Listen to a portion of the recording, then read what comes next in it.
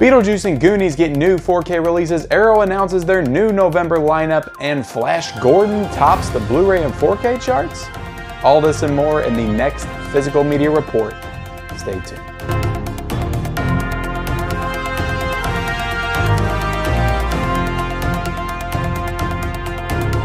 What is up, guys, and welcome back to another fantastic and awesome edition of the Physical Media Report. I am your host, your broadcaster here today, the mid-level critic Ken, and I'm here to bring you all the new 4K Blu-ray, all the physical media news for the week. I'm also here to tell you what's coming out this week as well, as far as new Blu-rays, new 4Ks.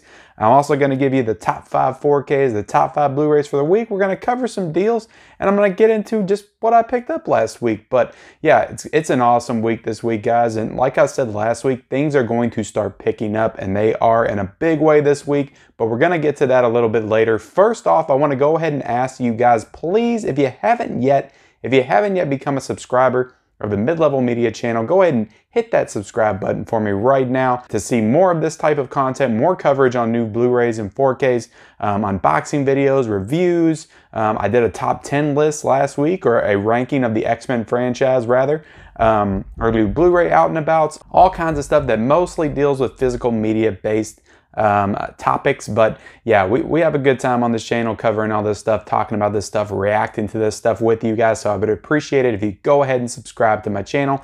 Also, like this video for me. Every single like will help move this video up the YouTube algorithm, get more eyes on it, and help this channel grow. Also, guys, there's a ton of stuff coming out this week. If you plan on picking anything up, if you're interested in anything coming down the pike, go ahead and comment down below and let me know what you'll be grabbing, and we can start up a conversation and talk about Blu-rays, which is what I love doing. But let's get into things, guys, because we got a lot of stuff to cover here today. And the first thing that we're going to talk about is Arrow Video, and they have released their new November line, which consists of 6 titles that we're going to talk about here today. The first of one being The King of New York, which is a film starring Christopher Walken.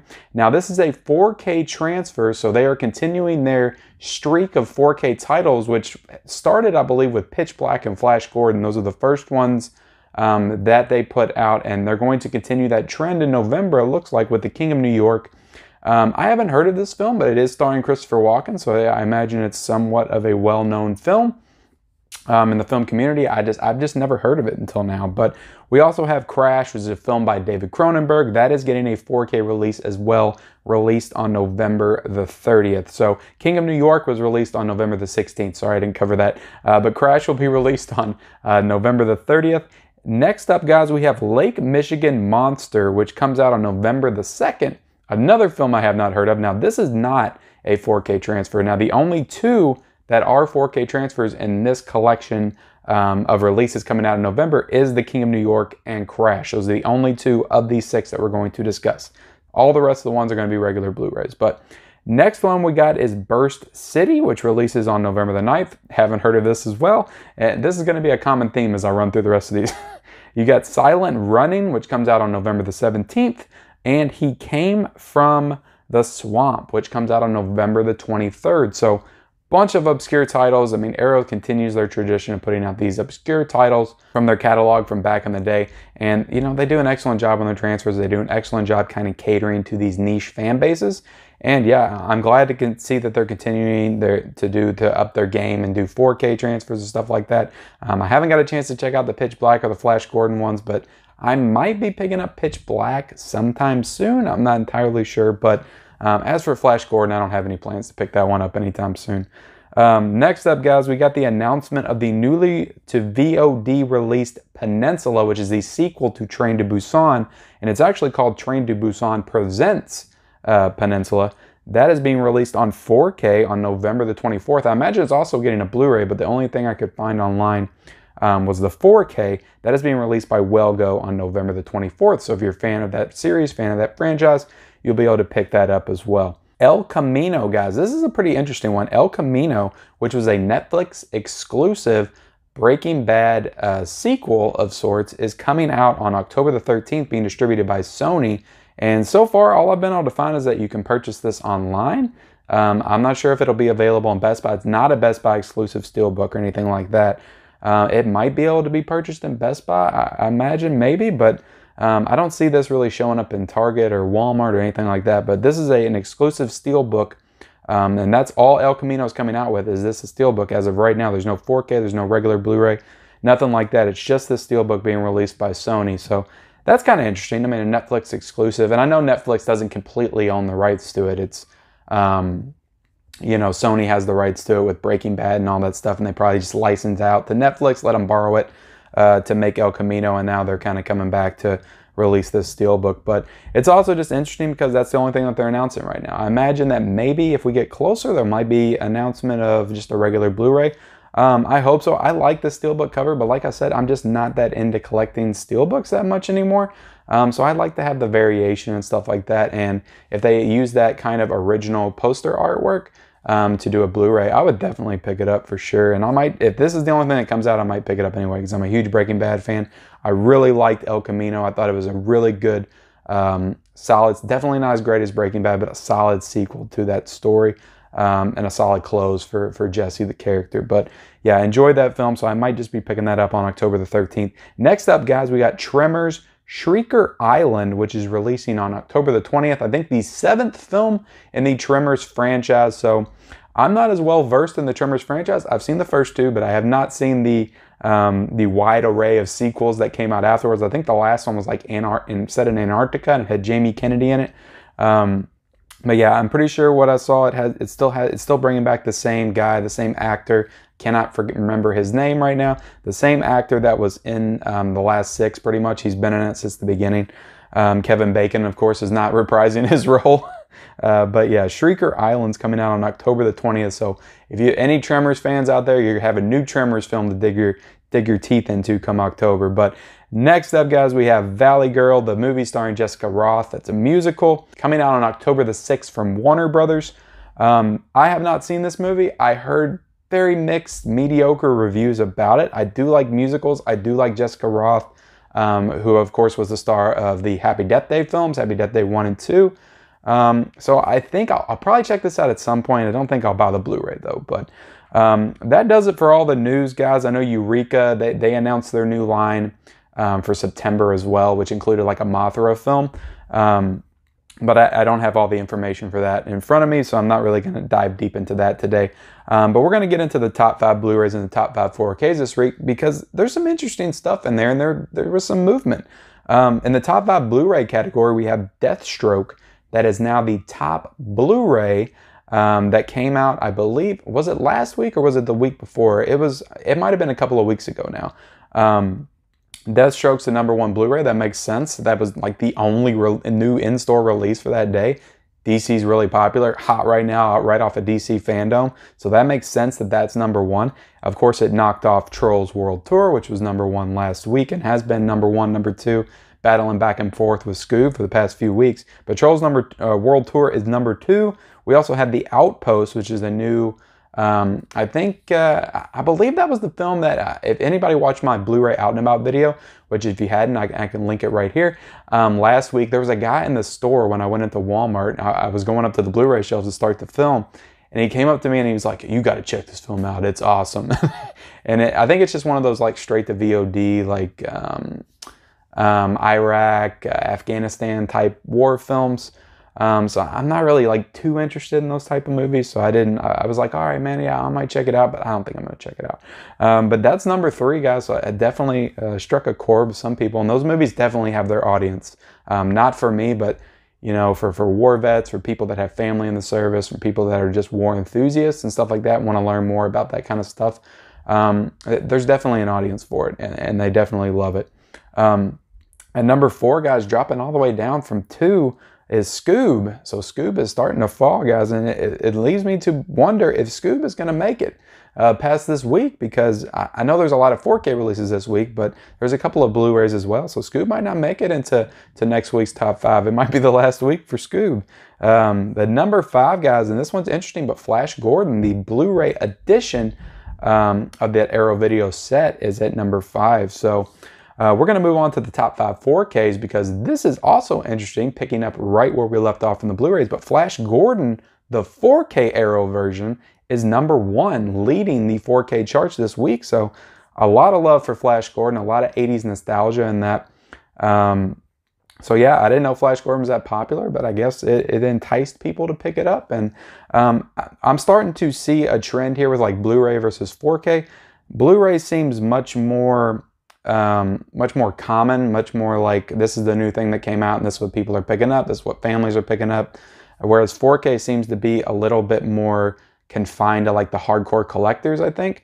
So I think that's why Flash Gordon came out on top this week, but who knows? Because the next one is just completely out of left field. Number 2 is Aquaman in 4K.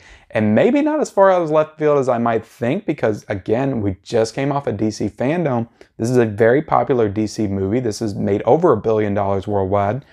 So yeah, it might just be people that's like, you know, I want to go back and I want to check out Aquaman. I really like the panel between Patrick Wilson and James Wan at the DC fandom. So I'm going to go back and check out Aquaman on 4K. I didn't get a chance to pick it up, but I will say Aquaman in 4K might be the best DCU movie to watch because it's so visually stunning. Like, say what you want about the movie, you don't like it, you do like it. I personally liked it. I had a lot of fun with it. But it is a visual marvel. Like, it looks fantastic, and in 4K just enhances everything. Those octopuses playing the drums, they look so phenomenal in 4K. But let's move on to the next one, because in number 3 we have 1917. The 4K version of that, so nice to see that that's still up on the charts. And Star Wars Episode 9, guys, in 4K is number 4, so we just can't get Star Wars out of these top 5s. I wish we could. The movie sucks, but it is what it is. People like Star Wars no matter what. Jaws, the 4K is still at number 5, so this is impressive because Jaws, I'm pretty sure on the very first episode of the Physical Media Report, I made the announcement of Jaws coming out in 4K. That was the first topic I covered.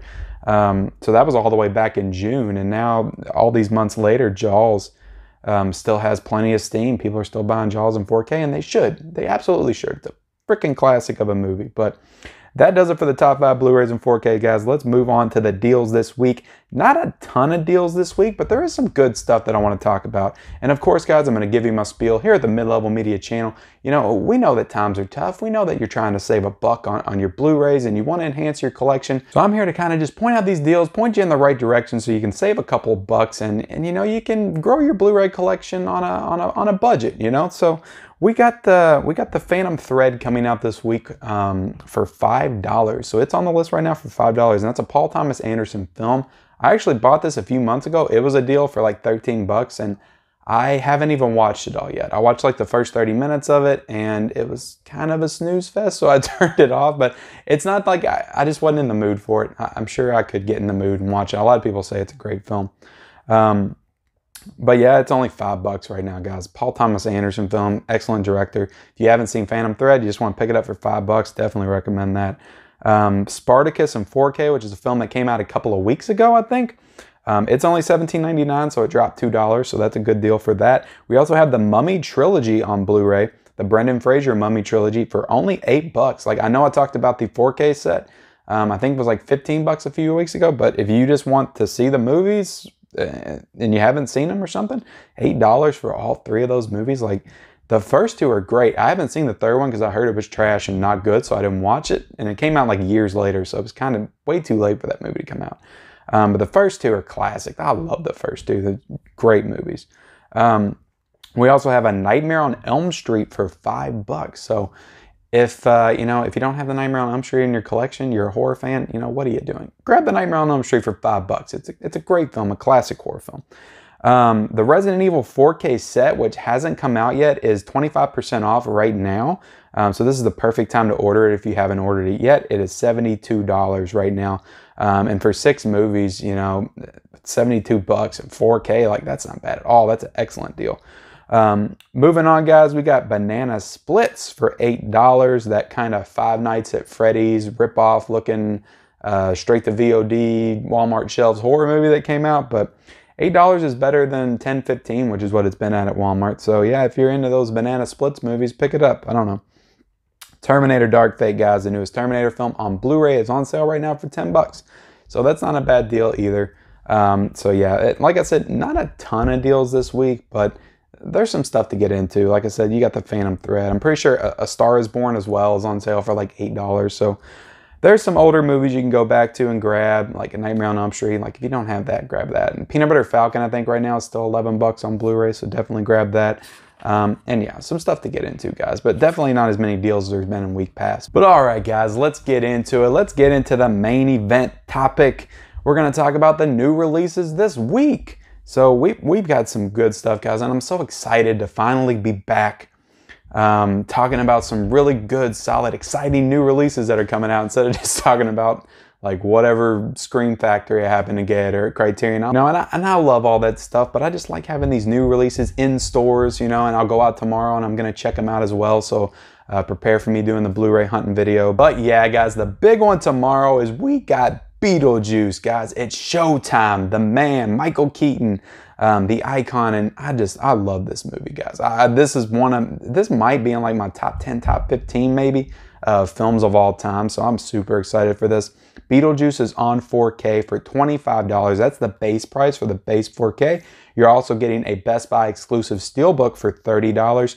And if you want to spend the extra cash and you're a collector, you have the book of the recently deceased, the handbook for the recently deceased box set, gift box set. That's being released on Amazon for 50 bucks. And as far as I can tell, I don't know if it's an Amazon exclusive, but I think Amazon is the only place you can buy it right now. There might be other locations as well.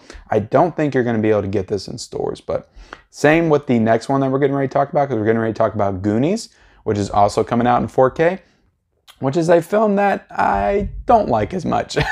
I watched Goonies for the first time like a few years ago, and I didn't really dig it. So I'm not going to be picking this one up, even though the cover's amazing on it. The cover art looks fantastic. And you're getting that for $25 as well, the base 4K. You're also getting a Steelbook, a Best Buy exclusive Steelbook for 30 bucks. And you are getting also a special edition Amazon Collector's Treasure Chest Edition, the gift set, for $50 as well. So both of these new sets that are coming out, the Beetlejuice 4K, the Goonies 4K, both being released by Warner Brothers, you're getting a Steelbook, you're getting the regular 4K, you're also getting the special gift sets as well. So this is exciting, guys. We got two brand new releases. You're going to be able to go out in stores, you're going to be able to see them live and in person, and it's exciting. So we also got some other stuff, guys, because we got both Sherlock Holmes films. The Robert Downey Jr. Sherlock Holmes films are being released by Warner Brothers on 4K. So if you're a big fan of those Sherlock Holmes films, you're definitely be wanting to pick those up tomorrow as well. And I imagine Best Buy will have them, Walmart. I'm not sure if Target doesn't always have like all the new 4K stuff all the time. So not sure if they're going to have them. But another one that's coming out, guys, is Pitch Black in 4K. And this is one that's kind of weird because I saw people posting about it a couple of weeks ago, like they picked it up. And I think like certain editions came out a couple of weeks ago because it was originally supposed to come out in August, and I think there were some production issues with it. But it's coming out tomorrow definitively in 4K, that 4K cover, the traditional one that I showed off a long time ago on this show when it was first announced. But yeah, it's starring Vin Diesel, The Chronicles of Riddick, all that stuff. From what I remember, I really enjoyed Pitch Black, not so much the later sequels of Riddick. So I might be grabbing this one at some point because it's only $20 right now if you want to grab it.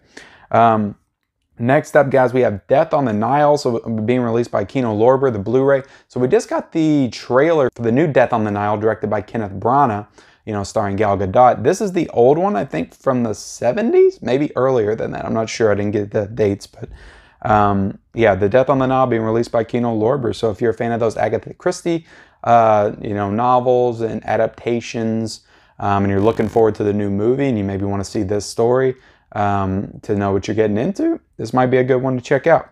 We also have Clockwise, which is a John Cleese film being released by Kino Lorber as well. We also have Terrified, which is a Shudder original being released by RLJE Entertainment. And another RLJE Entertainment Shudder original is Blood Quantum, being released on Blu-ray as well.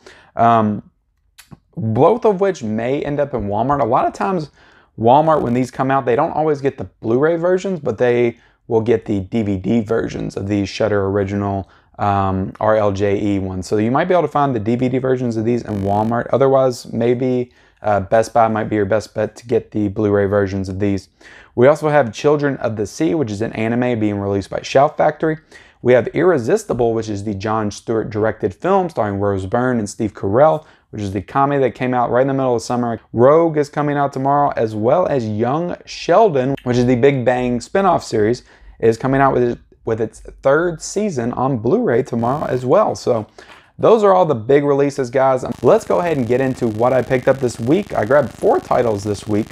The first one you would have seen on my, actually 2 of these you would have seen on my Blu-ray hunting video last week. So if you haven't checked that out, you can go back. But I went ahead and grabbed this Nutty Professor double pack from Best Buy, which is a Shout Factory title. So this has both the Nutty Professor movies, the first one and the sequel. So I mainly bought it for the first one because I love the first one, and you know, I guess it's nice to have the second one. I'll go back and watch it and see if it holds up any better, but I don't remember it being that good, to be honest. I also went ahead and bought Sleeping Beauty on Blu-ray, and this is a big Target edition digipack. And why I bought this was it was only $14.50, and it's like I've got like 5 or 6 of the Disney digipacks, so I figured I would add this to my Disney collection for only $14.50. That was a pretty good deal, you know, on clearance. So I went ahead and grabbed that one.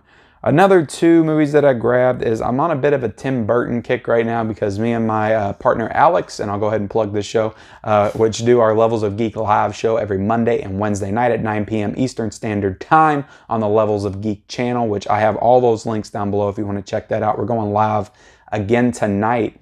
And the big topic tonight, guys, of course, is going to be the passing of Chadwick Boseman from last week, the star of Black Panther and 42 and all these other amazing films and characters that he's been a part of. Of course, it's very sad news, and thoughts and prayers go out to his family and stuff, but we're going to be talking about that tonight. But last week we talked about our top 10 Tim Burton films. So in discussing those, you know, we talked about Ed Wood, which was one of them, which is a movie I haven't seen in a long time and I really want to go back and watch. I just grabbed it on a whim on Amazon. It was only $10. And this other one, guys, classic from my childhood, Mars Attacks. Trying to get that into focus, but I love Mars Attacks. This is like one of my all-time favorite movies. I probably watched this like 50, 60 times when I was a kid. And I watched this again the other night with my family and loved it just as much. So glad to have these 2 Tim Burton movies in my collection back, you know, when Tim Burton was still making actually good movies. But yeah, that's what I picked up this week, guys. And I'm not doing the Q&A portion of this show this week. And to be honest, I might not be doing it on this show going forward. I'm trying to look to maybe trim down this show a bit, get it a little bit more focused on the physical media, and also because I've got some big stuff planned going forward for this channel, which might involve some kind of weekly Q&As. So any questions that you have for me, they're not going to have to be asked on this show anymore. I'll be able to go live every week. You can come on that live stream. You can ask me questions. So that's going to be really fun, guys. I can't wait to kind of figure out more details of that and let you guys know what's going on with that moving forward. But another thing I want to note, guys, is I recently, over the weekend, I hit 500 subscribers, which is amazing. It's well beyond anything I ever thought I would hit with this channel. You know, I started off the year with, I think, 40.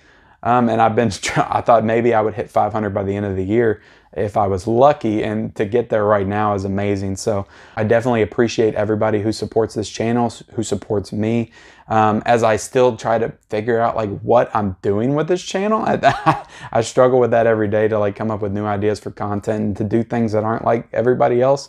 The one thing I have is this show, and I feel like this show is pretty original for me. Just the way I have it structured and laid out. So I definitely appreciate you guys tuning into the show every week, being a subscriber of my channel as I continue to grow. I definitely have a lot of ideas cooking and things I want to start implementing into this channel. So continue to stick with me, continue to grow with me, and I definitely appreciate it, guys. Like I said, if you haven't already subscribed to this channel, go ahead and hit that subscribe button. Go ahead and like this video, please. Comment down below if you plan on picking anything up this week. I'd love to hear about it. And we'll see you next time.